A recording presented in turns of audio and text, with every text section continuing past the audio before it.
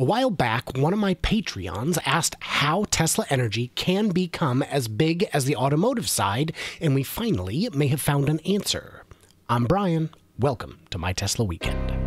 In late 2019, Elon predicted really crazy growth for as far into the future as I can imagine. It would be difficult to overstate the degree to which Tesla Energy is going to be a major part of Tesla's activity in the future, a point he reiterated throughout 2020. Well, last week we learned about Gambit Energy, a grid-scale battery being constructed in Texas. Some sleuthing done by the Bloomburglars determined it was owned by Tesla, since the company's incorporation has a Tesla address, and the tight-lipped workers at the site were wearing Tesla hard hats. But what is it, and why is it so important? First of all, what is a MegaPack? So your power supply has three basic components. Base power generation. These are the plants that are always on, always generating more or less, and always providing some, generally most, of the power. These can ramp up or down a bit, but not very quickly. Renewables. These can be modestly predicted with the weather forecast. You can have a pretty good idea a few days in advance how much average cloud cover or wind to expect, and at least with wind turbines, they can be throttled down pretty effectively to avoid overproduction. Peaker plants.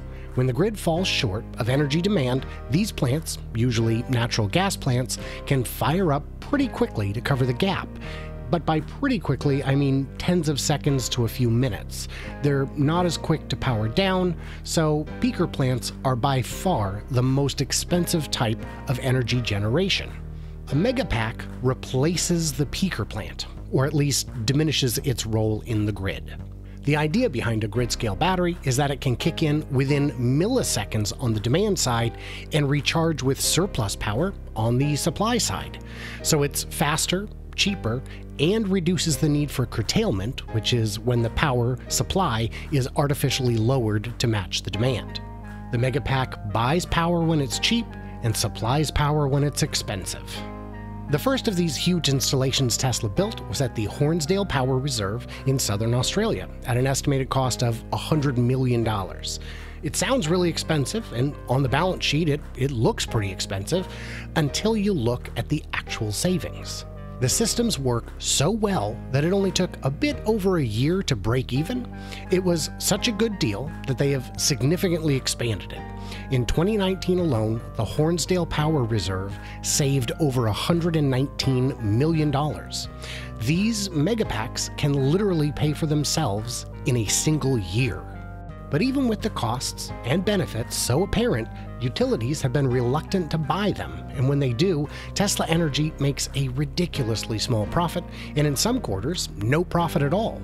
So why bust your butt trying to make a sale when there's only $10 million in profit, plus a lengthy window of required maintenance? Why not just do it yourself? So Gambit Energy, aka Tesla, spends $100 million to build a plant that could conceivably return that much revenue every year. That's where we are now. So let's imagine a scenario where Tesla builds one of these every month. Now, they're not going to be highly profitable in every market, but with more than 1,000 peaker plants operating in the US alone, there's plenty of opportunity to pick and choose where they're going to be the best bet. And as time goes on, they'll get cheaper to build with battery prices still falling. That would enable the installation of larger and larger MegaPacks at the same cost, thus being able to maintain the same levels of profit. And of course, economies of scale will drive down costs as well, since it's always cheaper to manufacture millions of widgets rather than thousands of them. So let's take a gander at the math, assuming one new peaker plant replacement every month. By the end of a year, you'd be down $650 million, but already generating enough revenue to cover the cost of new installations, with lifetime costs falling every month from there. The dollars in this graph, by the way, are in millions. At the end of 2 years, the revenue would have clawed back the entire $650 million deficit, and from there, it's nothing but blue skies ahead. Again, the graph is in millions, and you can see the revenue has curved back up and the project has finally broken even. On month 36, it starts to get a bit more exciting, being up 1.6 billion lifetime on the endeavor and generating $192 million in profit per month.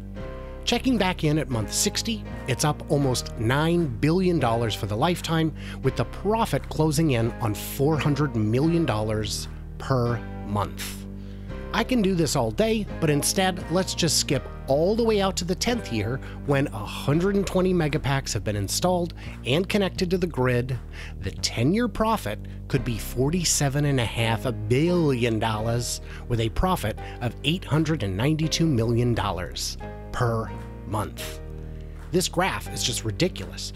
The cost of new installations at that point would be almost irrelevant, practically a rounding error.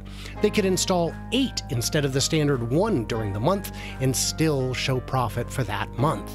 Though around the 10-year mark, there would likely begin to be significant costs related to the replacement of older facilities, but when there's this much money on the table, it hardly matters. Of course, there's some caveats. I don't believe Tesla has short-term plans to build one new installation per month in-house for themselves, but if this works, and there's no reason to think it wouldn't, considering the successes enjoyed by their customers already, this will likely ramp up to that pace and maybe even exceed it. I could see Tesla getting out of the business of selling grid-scale megapacks entirely, or at least adjusting their pricing to reflect the long-term cash potential.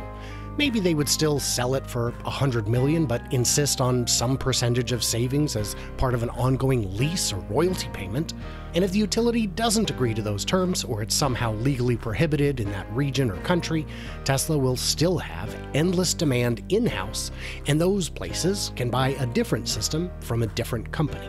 So to answer the question of how Tesla will get their energy division revenue up to the levels of their automotive division, the clearest answer today is by owning their own megapacks. If this division was spun out as its own separate company, it would be an IPO for the ages. And that's to say nothing about the revenue potential of Powerwall and vehicle-to-grid technology, which are both still in their infancy, though offer more potential savings to consumers than to Tesla itself. If you found this helpful, consider subscribing and/or leaving a comment below so you'll be entered into the giveaway at the end of the month, or by becoming a Patreon so I can inch that much closer to going full-time. My Patreons get bonus content, early access, and an extra entry for a whole separate giveaway. So what did I miss or misunderstand? Leave me an earload in the comments, and stay tuned, stay juicy, and I can't wait to hear from you clever robots in the mega yachts for all future, where us shareholders look increasingly likely to live. This is not investment advice. I'm not a financial advisor. Do your own research.